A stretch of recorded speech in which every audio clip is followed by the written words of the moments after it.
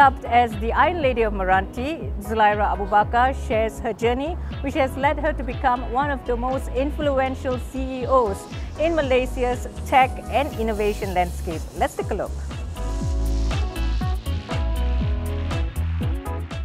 So as one of the most influential CEOs, especially in the tech and innovation landscape, perhaps you can share with us your journey and what led you to be in this role, Dzuleira. Wow.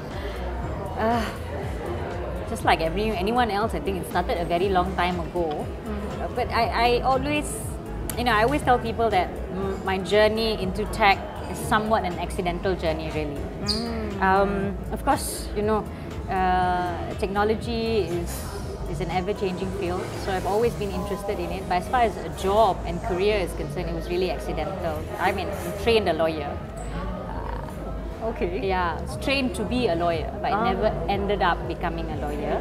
I started my job with a government agency, actually. So we were in literally rocket science, So I was working in this agency that built and sent up satellites. Oh, right. So it was a government agency. It still is a government agency under the Ministry of Science. So that's literally how I started my journey. And so, like I said, it was an accidental journey, and I got stuck in it, and it sort of opened my eyes in terms of the potential. And after that I got into venture capital, and I was exposed into this entire world of investing, and this is probably 15, 16 years ago, and really, yeah, time flies. Time flies. And so I look back into the work that I've done, the journey that I've had. I find myself feeling very grateful for that sort of accidental journey, or the path that sort of God led me in, I would say. I've been lucky. I've been lucky to have many great bosses, many great jobs, and yeah, which led me to where I am today. Because a lot of people are still thinking and they remember magic, But having said that, because of this convergence, I'm sure that there were challenges that came along with it. Yes. So what are among the obstacles, or shall I say challenges, that you faced in achieving what you are here today? We are looking at a convergence, a consolidation of entities, which means there are lesser inefficiencies, okay? Or maybe, in moving in the direction where we will reduce inefficiencies, create a little bit more focus for the industry, and a one-stop center in that sense, right? So you want to reduce redundancies, because I think the way we were sort of organized in the past, there were multiple agencies set up by the government, all for right reasons, all for wanting to promote and sort of grow local talent, the industry, investments, funding. But I think admittedly in that process, we have one too many agencies. So, especially under MOSTI. Correct. In general, within the science and tech, that's sort of the innovation ecosystem. And we aren't a very big industry to start off. So it made sense to sort of consolidate, where focus will be given, reduce the redundancies in terms of programs. So there were somewhat overlapping functions, overlapping programs between agencies. They still are, but with the consolidation, it is reduced. Right? It is reduced. So right now, MRANTI Corp, for that matter, which is a result of a merger between Magic and Technology Park Malaysia, will be the one-stop center offering commercialization support for technology companies. Okay, Malaysia is placed 36th on the Global Innovation Index, and that is this year, which is 2022. Now, what are your thoughts on this? What do you think some of the obstacles that the country is facing in order to move ahead to build a more robust environment as far as technology and innovation is concerned? Are you satisfied with that 36th position? course not. Of course not. I think, well, the good thing is that we haven't gone down, right? We were 33, 36, and I think we've remained 36 if I'm not mistaken. Yes, 36. We have a target under the RMK 12, which is the 12 Malaysian Plan, to actually bring up the ranking to top 20.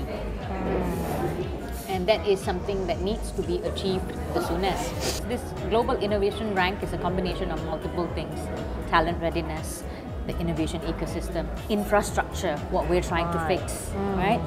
Policies, a friendliness towards receiving and taking in foreign investments, domestic investment. So it's a combination of multiple factors, which is not a responsibility of one agency.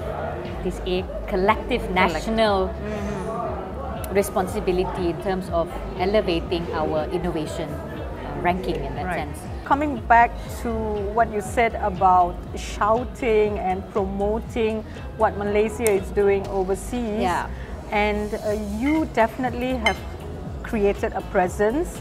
Why? Because it's so striking to see a woman in tech. And you have done this ever so successfully, okay?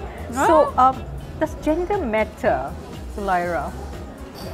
My thinking to this is, should gender matter?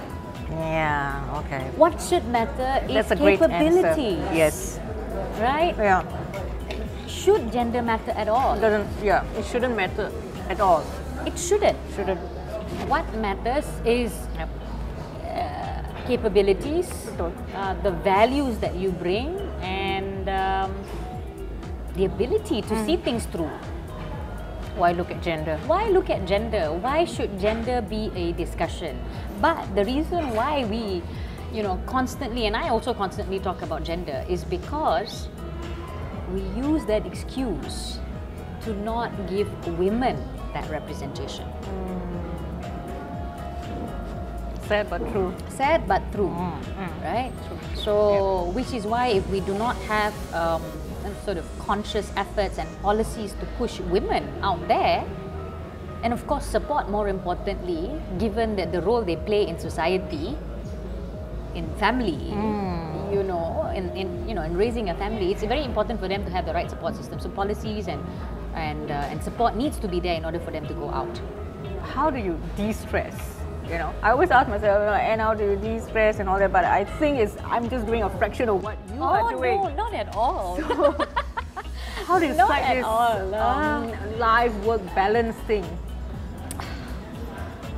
I don't know. Maybe I'm going to get shot for saying this, but I don't think work-life balance actually exists. I think you need to realistically build in balance in everything that you do.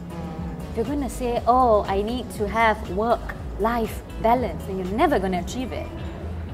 It's almost impossible. It's almost impossible. But, that's good. You and I, you know this, that it's when you give it your all, when you need to do something, it's sometimes 24 hours a day. Yeah. So, but you do need to take time for yourself. Do stuff that make you happy, de-stress, and then occasionally I do my yoga, my Pilates, and walks with friends in the weekend. I go hiking in the weekend. I like doing that a lot. And recently I picked up tennis. Oh, how's that going? Well, it's okay. It's good. It's good. I enjoy the game. Not that I'm good at it, but I enjoy it. We're taking a bit of lessons. So yeah, I mean, that's how I de-stress, and of course, reading a good book. Clearly, Malaysia is on its way to become a high-income nation, but not one without bumps, into becoming one of the most competitive countries in the region in terms of technology and innovation. I'm Anne Edwards for Top Guns.